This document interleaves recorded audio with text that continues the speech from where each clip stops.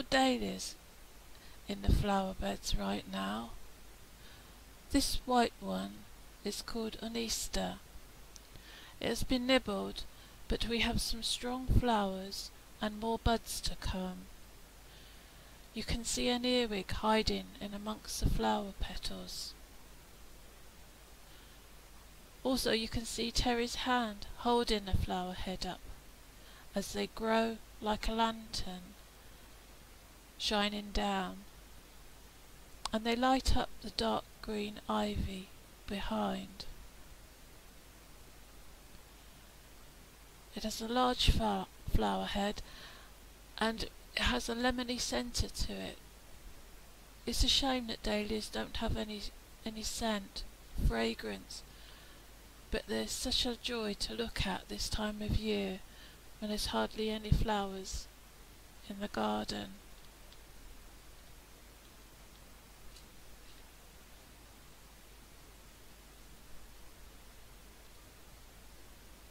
There's some lovely pictures there of this one.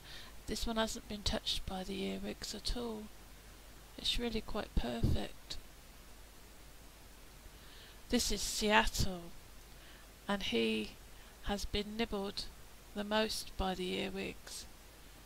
Every one that's come into flower has been nibbled, the ends have been nibbled, and I think they must like the taste of it. Maybe it tastes like oranges, I don't know. It's got such raggedy petals, but it's still pretty for this time of year.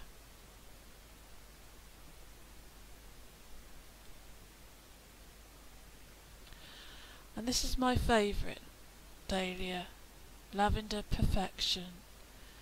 It really is a beauty.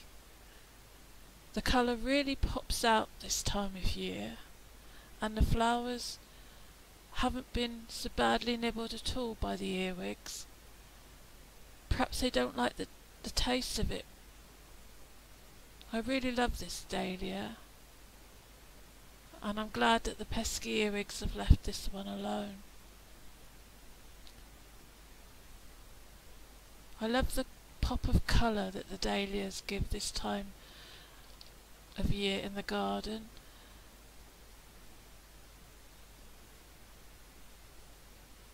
Hope you like this video. Catch you later.